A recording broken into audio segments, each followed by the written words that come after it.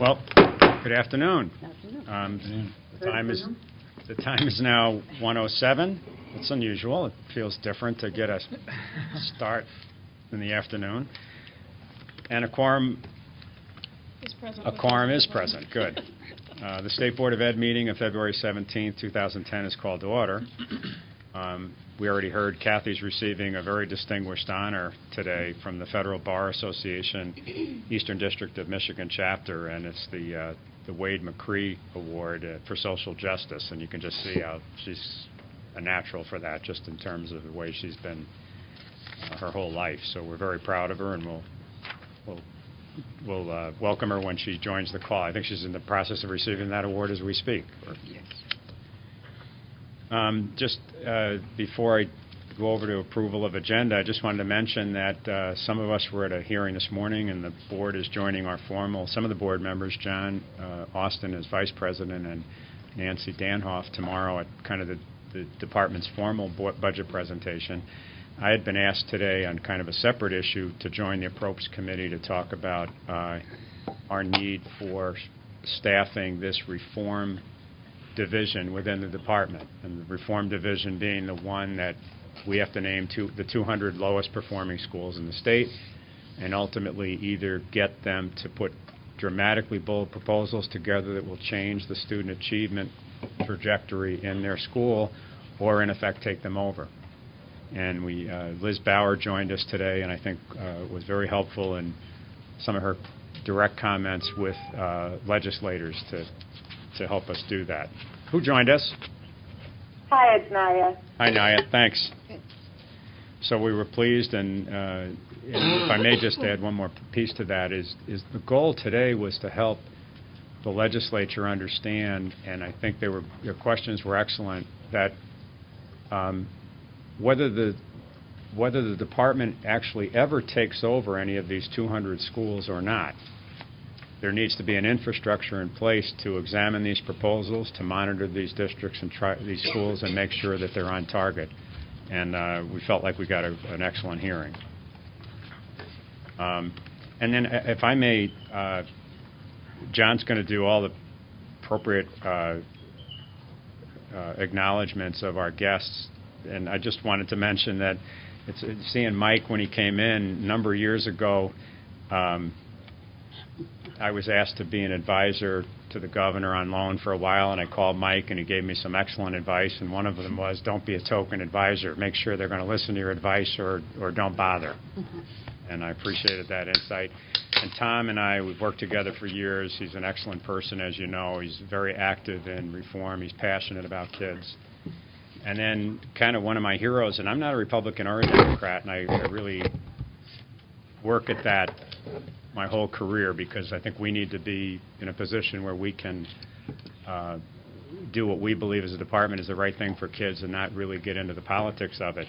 Having said that, I always thought that Lynn Jandal had like the characteristics, certainly with his integrity and his persona, to have been is a great leader and potentially would have been a great governor. And that isn't about ideology. That's about integrity and the other things he brings. And so I was so happy when John said these are the kind of people we need to bring in, and along with Kathy, to help us think through these finance issues. And so how about the approval of the agenda in the order of priority? Is there a motion, please? So moved. Moved by Nancy Danhoff, supported by Liz Bauer. All in favor, aye? Aye. Opposed, same. Thank you. Eileen, please.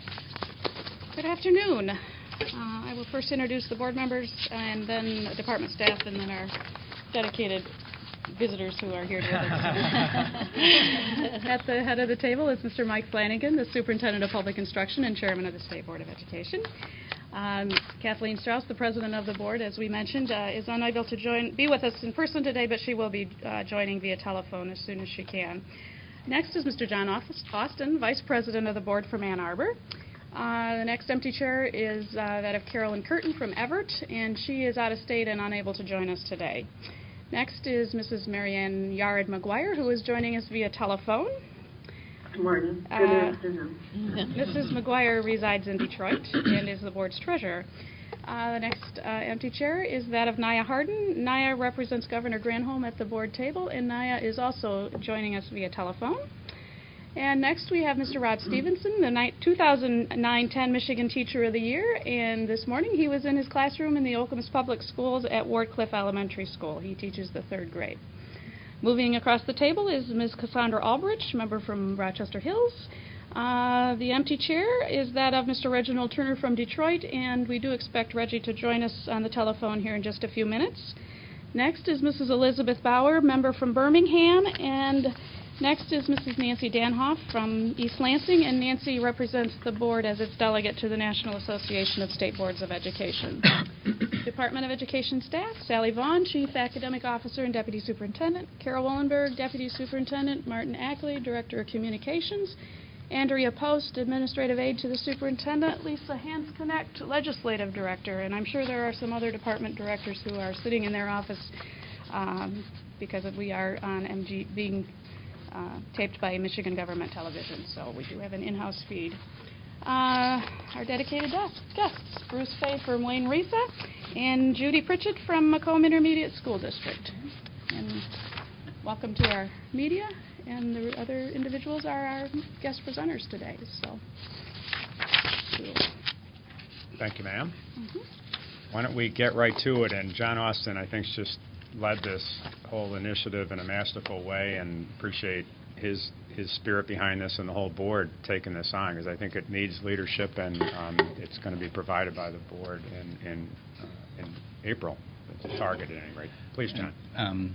First, let me say on behalf of Kathy Strauss, who I know reached out to the 3 distinguished folks we have today, how sorry she is not to be here, albeit pleased she is to be being honored and have her family. And so I know her apologies for not being here in person, but on behalf of the board, we'd like to thank you for coming forward, and also just reiterate, given the importance for Michigan to wrestle with how we invest in schools and education writ large, how we find continued reforms and efficiencies, and deal with the budget realities, but also deal with the reality of the Michigan of tomorrow that we need to build. This process of us as a state board inviting stakeholders and experts to help illuminate the issues, provide their recipes for what the appropriate and effective way to think about revenues, to think about investments, to think about reforms in education is a process we began really last year, and are having a series of public forums, public meetings dedicated to this topic.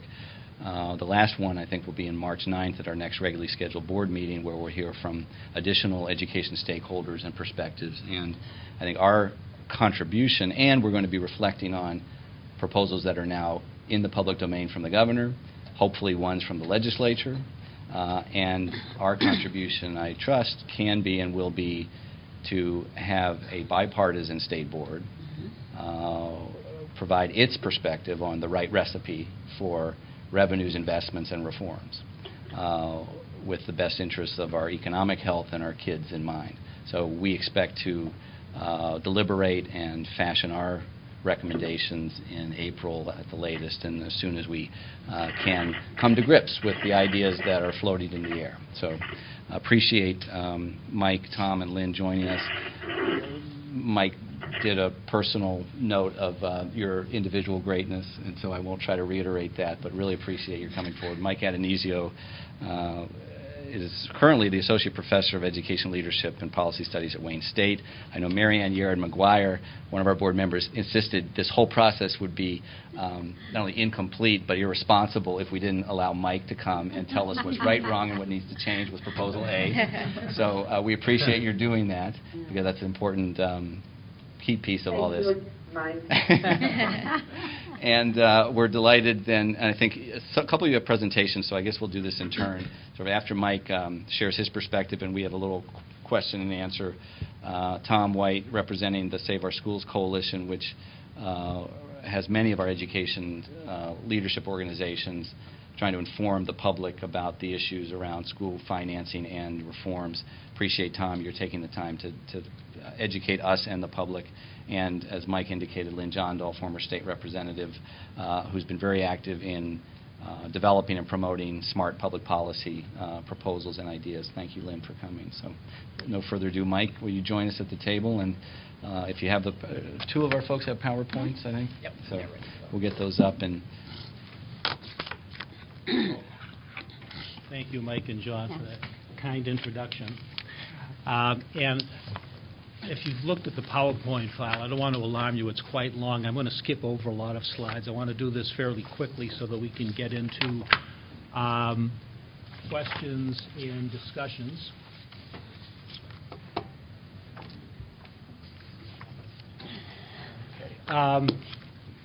This display is something I put together for originally for a workshop last month organized by Save Our Schools and Middle Cities and Michigan Education Association. So I really started with the basics, and I'm going to skip over some of these slides. But don't assume first, too much.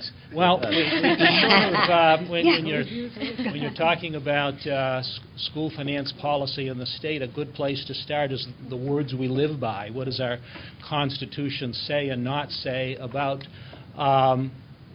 levels of funding and the degree to which children in various communities should be funded at similar levels?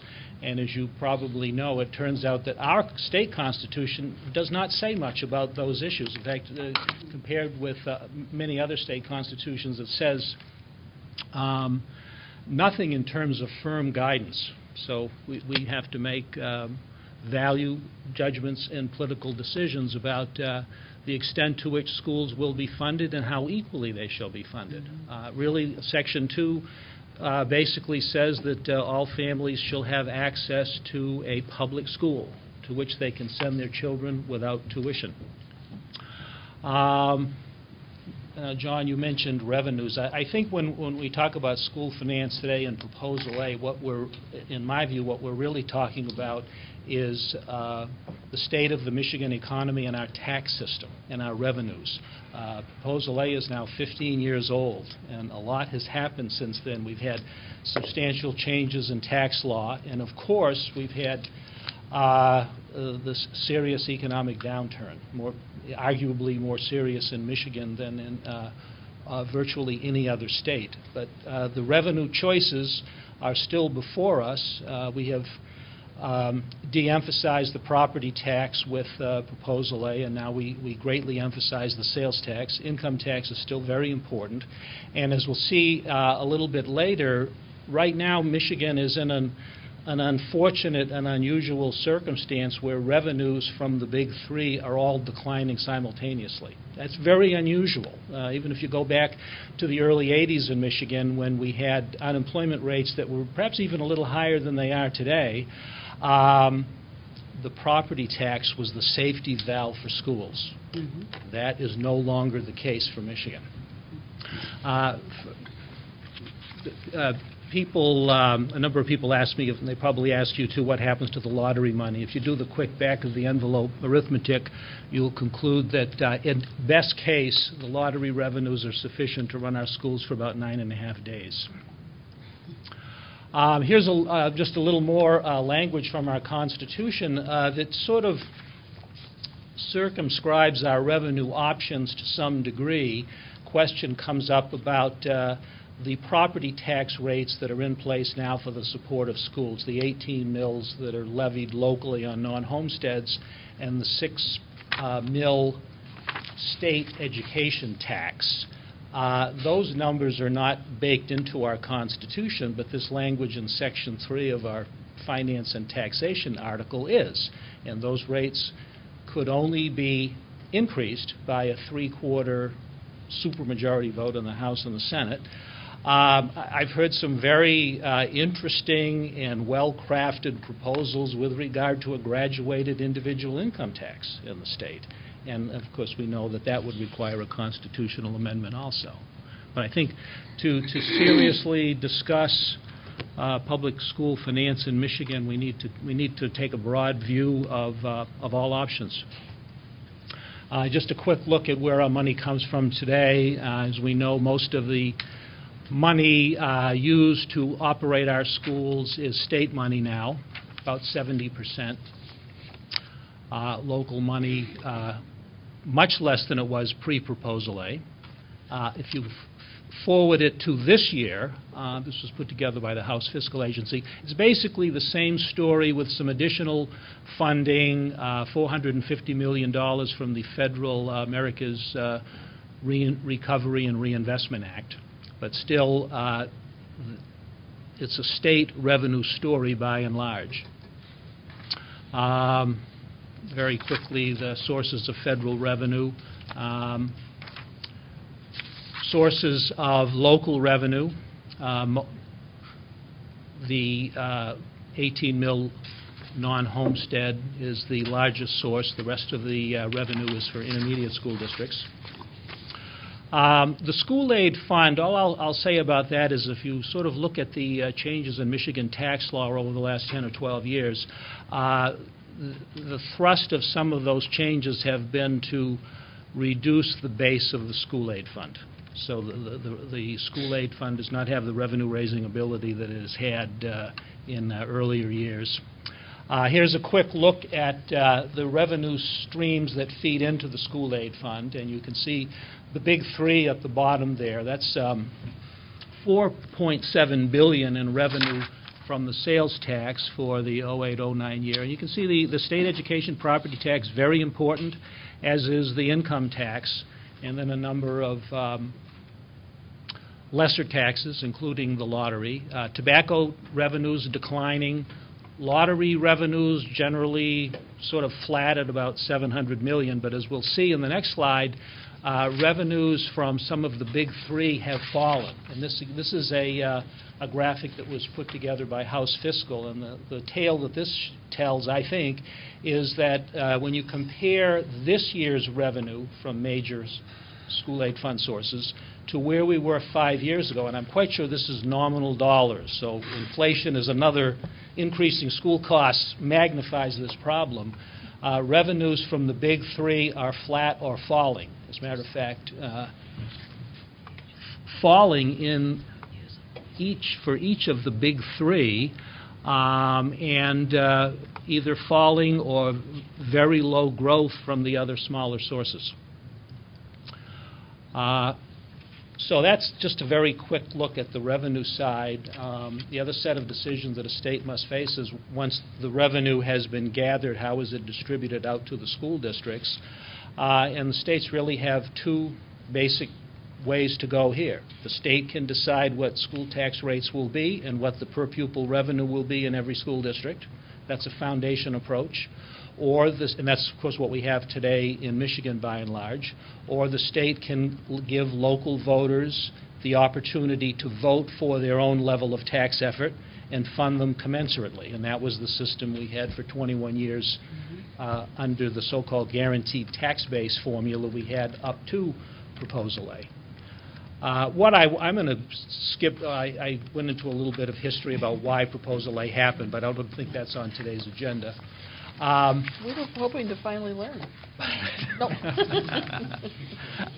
Well, here's just a quick sort of graphic look at what the Michigan's foundation formula has done. As you know, it has leveled up school districts. Essentially, what we have today in Michigan is somewhat over 300 school districts, about 310 districts that have the same per pupil foundation allowance. And then we have a little over 240 school districts that are above that state basic allowance, each district at its own unique level. And you can see there that Proposal A was designed to narrow the so-called funding gap, but to never close it.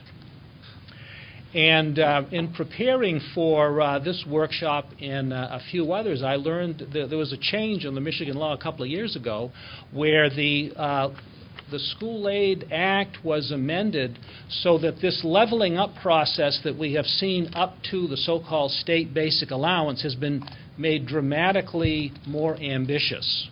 And now the law says that per pupil funding, if revenues are sufficient, will be equalized at the level of the maximum state basic allowance. Now what that means is that if that were fully funded, eventually we would have about 500 Michigan school districts all funded at the same per pupil level, and only the 52 so-called hold harmless school districts would be funded at a per pupil level in excess of that.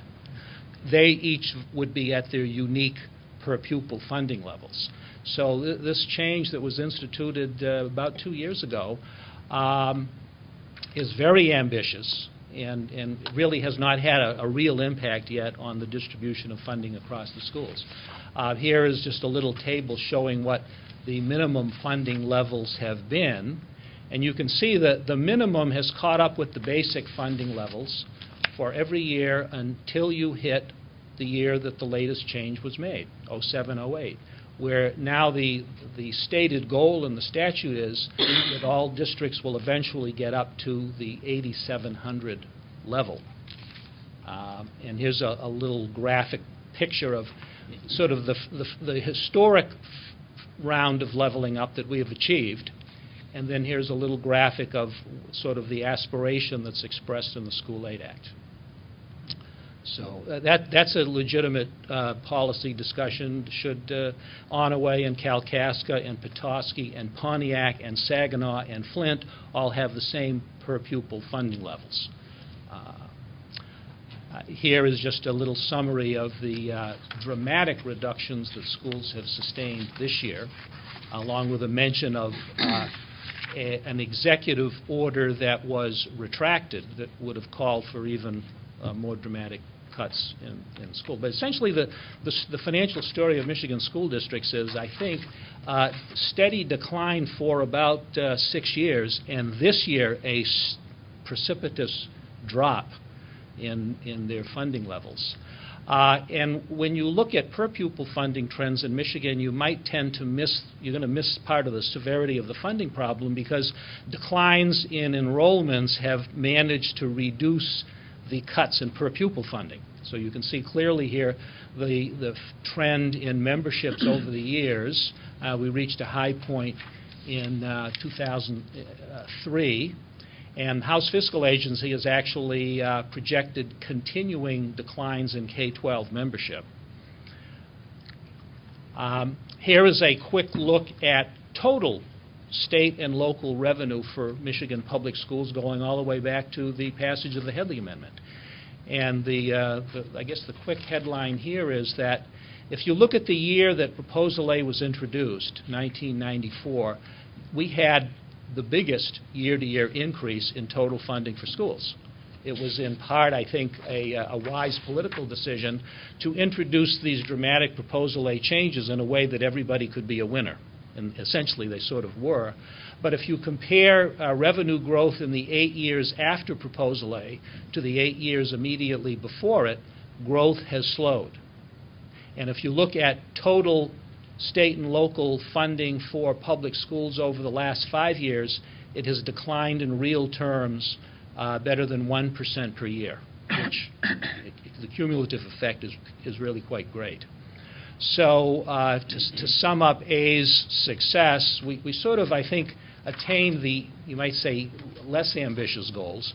We reduced the per pupil funding gaps, clearly de-emphasized property taxes and increased the state share of funding, but revenue stability has suffered, as we all know. And I would say that the problems with revenue stability are not entirely a function of Proposal A. It's a function of subsequent changes in the tax law and the condition of the Michigan economy.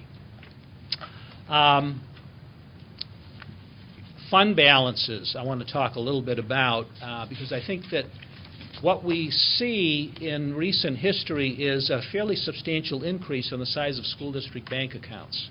And I sort of use this slide as evidence that I think that the people who manage the finances in our public schools have been doing a very good job under what's lately been some very trying circumstances.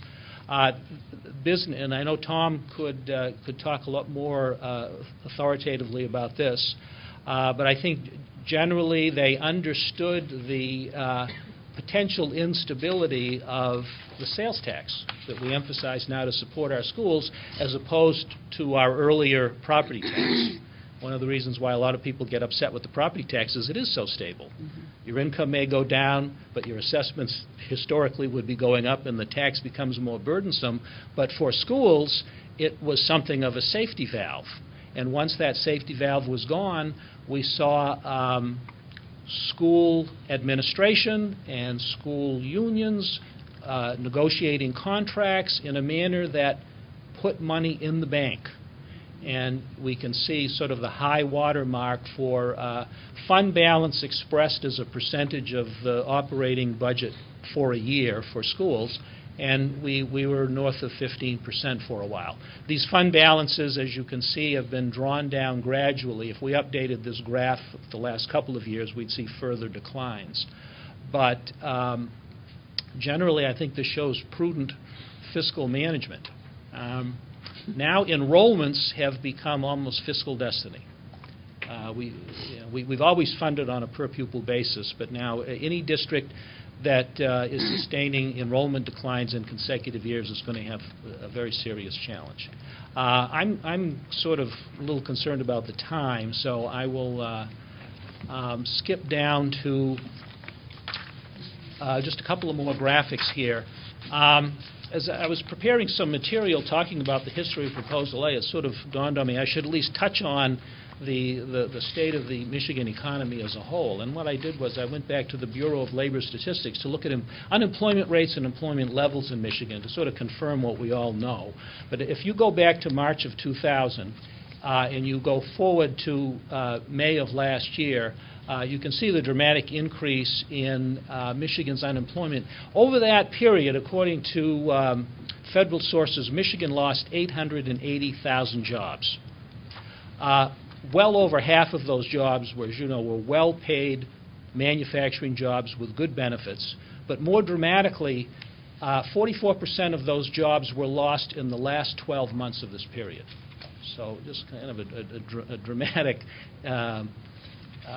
explanation of just what the state of Michigan has been up against recently. Here's a very quick look at history of deficit districts. You can see back in the early 80s we had many more deficit districts than we have had lately. However, this graph only goes up to 07, 08, and I'm sure Tom could tell us to what extent these columns will be rising this year and next year. But again, back in the early 80s, we were in a very serious recession in Michigan and nationally, but the property tax was the safety valve for school districts. Another concern, rising retirement costs for school districts. Here is the percentage of payroll that districts have been required to pay into the retirement trust funds. You can see the rates have been dropped on a couple of occasions. That's largely because of an accounting change. It doesn't reflect any fundamental change in economics. Perhaps now with the latest changes in retirement benefits for public employees might change the story a little bit. Then finally, I just recast the retirement costs in per pupil terms. And you can see that in recent years, school districts have been paying about $1,000 per pupil into the retirement trust funds. Then last slide here, going forward, these, I think, are some of the new challenges. Increasing the age to 18. And then we all know about the benefits of high-quality early education and so forth. So I think with that, I will invite your questions and comments. You know, Mike, by the way, every time you refer to Tom White, he's back there Googling so that he has the answers, when he actually gets up here. He's trying to... And so, my Boston College fan friend over here, any questions for the good gentleman from Wayne State? Comments? John and Nancy? I have a couple, and I'll let others take a turn. One, first, Marianne, you were right. We would have been irresponsible to move ahead without Mike's education here. There's a piece here that is definitely new to me. Can you talk a bit more about this, the basic funding level, this aspirational funding piece that was put into our law? What's the articulation of that? What made it come into play? And obviously, we're all interested in what's what's an appropriate aspirational level for funding, if we can afford it, Mhm. that does what we need to do. Can you talk more about that? Because I Well, wasn't aware of that. I can a bit, little yeah. nugget. I was not aware of that until I was doing some research recently, and I actually called some of my expert sources in House Fiscal Agency to get some clarification, and I asked, it was Mary Ann Cleary, and I said, let me see if I understand this correctly. This would equalize per pupil funding at the level that we have been calling the maximum foundation allowance, which if a school district is in excess of that maximum, they are a so-called hold harmless school district. So essentially what that would mean is, by today's standards, the aspiration would be to fund all local school districts at, I think the figure was about $8,700 per pupil. Now that raises a question of, is it really good public, do we have differences for a reason? And I think one reason is that at least 80% of the cost of running a school district is to pay people. Probably 85 to 90% is to pay people. And the lion's share of that cost is to pay teachers. And you really have to think hard about the labor markets that are at work in Michigan, and how much does it cost, say, an urban school district in southeastern Michigan to recruit and retain teaching talent, and how much would that cost be for Petoskey or Kalkaska or another part of the state? The old adage of, if you work in Petoskey, a view of the bay is part of your pay. It's not to say, you need great teachers everywhere, but realistically, I think you have to ask the question, what does it cost in various parts of the state? When Proposal A was being developed, there was a lot of talk about narrowing the per pupil funding gap as much as possible. But then the question arises, was the differences that existed, were they arbitrary, were they ill-advised, or were they based on some real underlying economic logic? And I think you can say that, yeah, there is some economic logic to having differences. Somebody asked me, is there a right number? I said the range in per pupil funding in Michigan is from about $7,100 now to well over $12,000 per pupil. And somebody asked me, well, what's the right number? And my answer was, well, there is no single number. There may be a right number for different types of districts with different characteristics, but there's not one number. So I think that's something that deserves some more debate. Nancy, please. I've got another question, but to go along with this, and Lynn will recall this clearly, when we went through the debate of should we, shouldn't we have Proposal A, I was sitting on a local school board at that time in East Lansing, and we lobbied long and hard in Lansing on that very, very issue that you just talked about. What is the right number? And our logic was, one of our, what we hoped sounded logical, was that, but a year ago you had about 50 of these districts throughout the state that you said were the model districts of what a district should look like, what we should all aspire to. And oh, by the way, those are those districts that you now want to say you can't do what you have been doing because it isn't fair.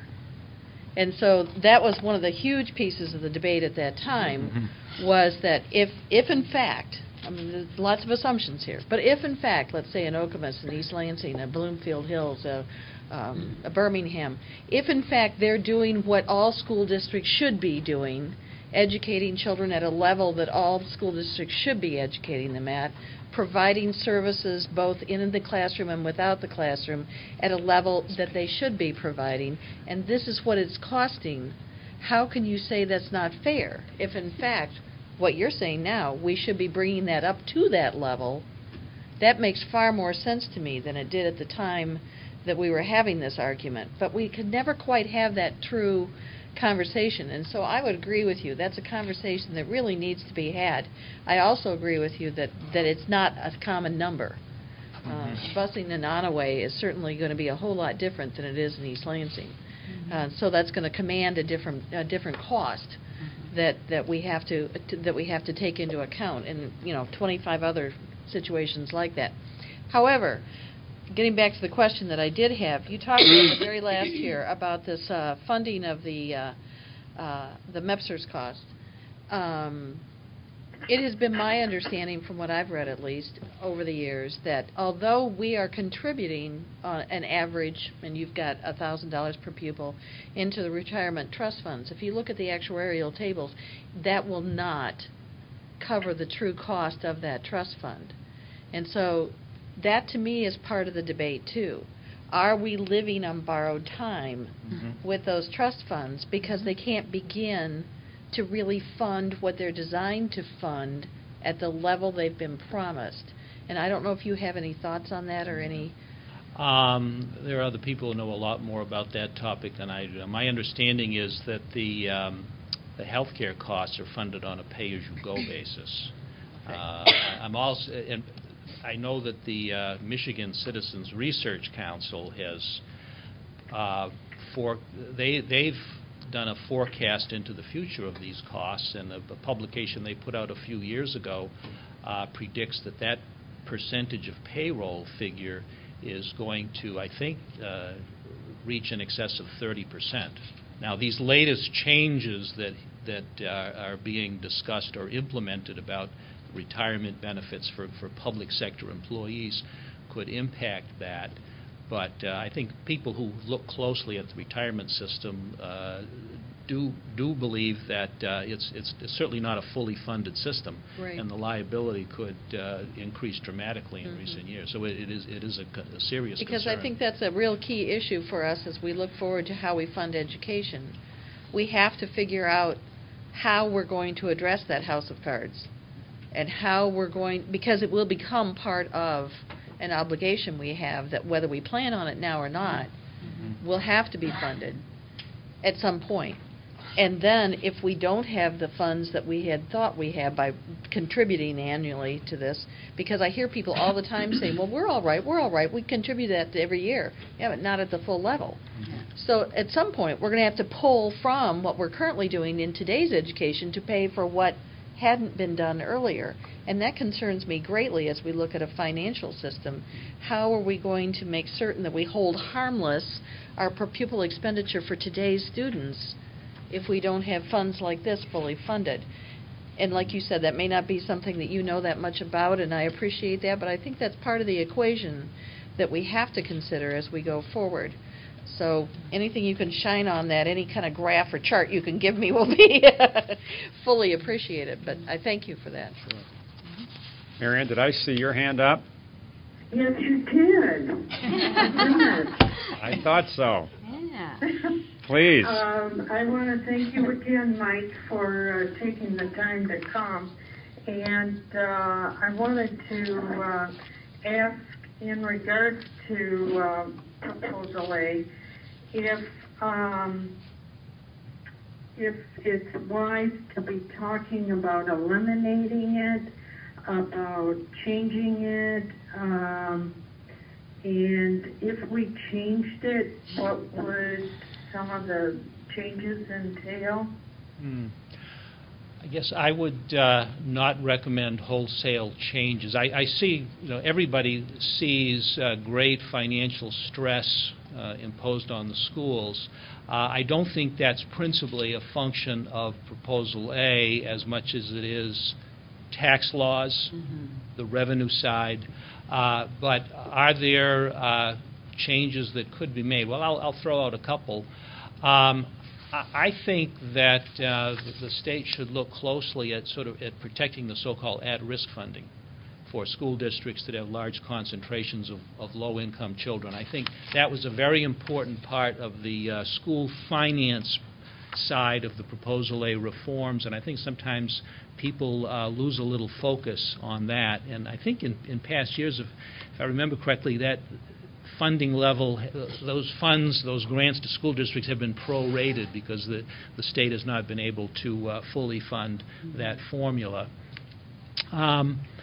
We talked about the property tax rates not being locked in the Constitution, but of the constitutional requirement of a 3/4 vote in the legislature to increase them.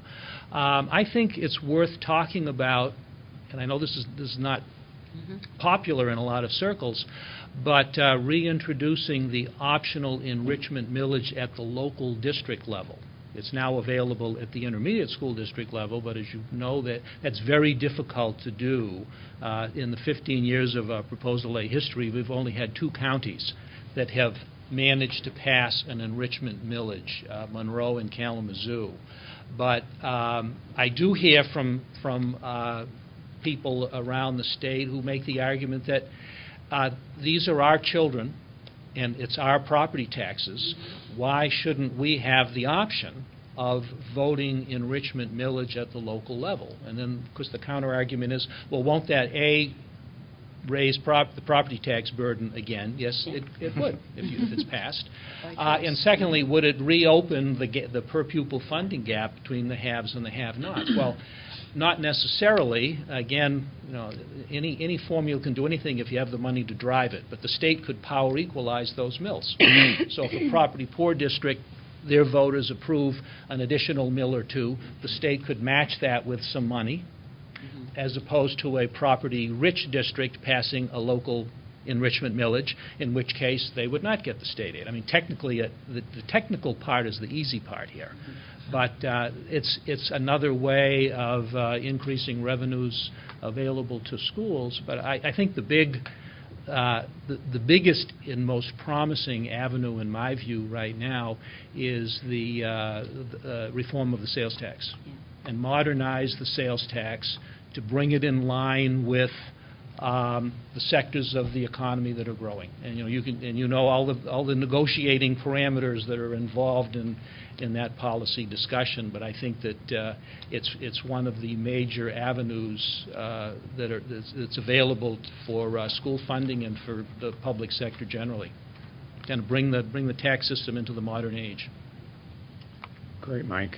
Any other questions for Mike before we go to our next? Thank you. Thank you. Thanks so much, Mike.